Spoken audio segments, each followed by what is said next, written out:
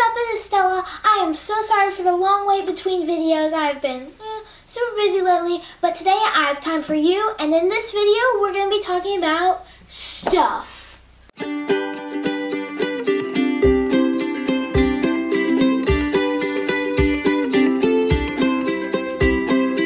Alright guys, and by stuff I mean Christmas has just passed and so has my birthday, and kids have been asking me, what'd you get for Christmas? What'd you get? What'd you get? Did you like it? Did you get it? Did you want it? Did you get that? Did you want that? Did you want that? What'd you get? What'd you get? Look, how much stuff do we really need here? I don't know. Maybe none of it. Look, I picked out some of my most prized possessions because it might not be shiny, new, or expensive, but they mean so much to me and I would love to share them with you guys.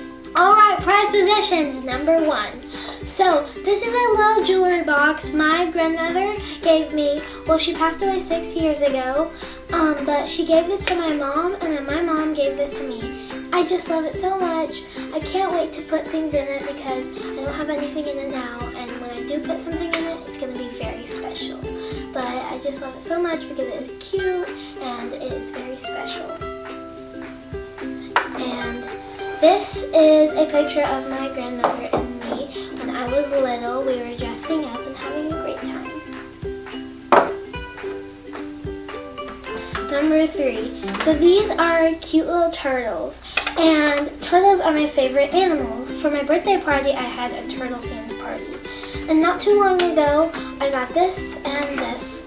They were handmade wooden turtles. I got it from a little stand downtown where I live. And they're just very cute.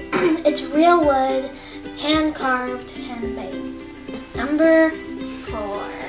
I'm very excited about this one. So this is Sandy. This is a dried up real starfish. When my mom and stepdad got married, we went to Destin, Florida. And there was this cute little stand where this guy decorated starfish. And he decorated mine the way I wanted it. He put pink sunglasses, a cute little flower, a tennis racket, there were a couple tennis balls but they fell off, a skirt, and a chain necklace. It is an ornament, if you can't tell, and it came with a little book he wrote. This is called The Adventures of the Starfish Family, and here are a bunch of tiny little starfish that he made. And it's autographed to me and it says, "To Stella, enjoy this and enjoy the adventure." And it's just a adorable little book. Number 5. Now, I know this is a Beanie Boo, and I showed you guys this in my first video, but this is my first Beanie Boo. Her name is Glamour, and she just means so much to me. She's old, her tag has faded, but she's still soft, and I love her so much. Okay, this one, I don't have a name for him, but it is a panda I've had ever since I was maybe 2 or 3. Now this is one of the, couple toys or stuffed animals that I really cared and loved. And it's pretty worn out. It has a hole in its eye. We're not going to talk about that, but I have a little diaper on it and a bib and a little mitten in case he doesn't want to chew his fingernails, but it's so cute. I just remember playing with this when I was little. Alright, last but definitely not least, I have a cute little statue of a woman holding some sunflowers that says, "A sister is a forever friend." And I love this so much because my Nana gave it to me, and when my brother and sister were born, I thought this was just the best gift. Now, she had wings, but I'm a wild child, so that's for another day. But it's beautiful, and I'm never going to lose this. Alright, those are my prized possessions. I hope you learned a little something about me.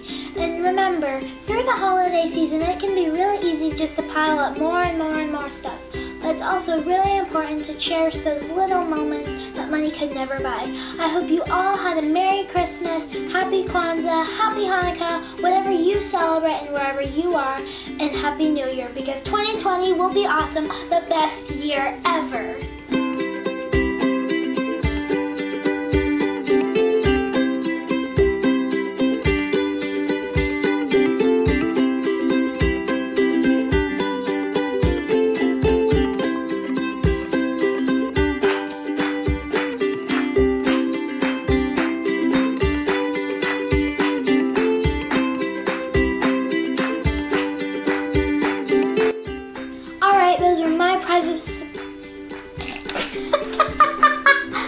Surprise what?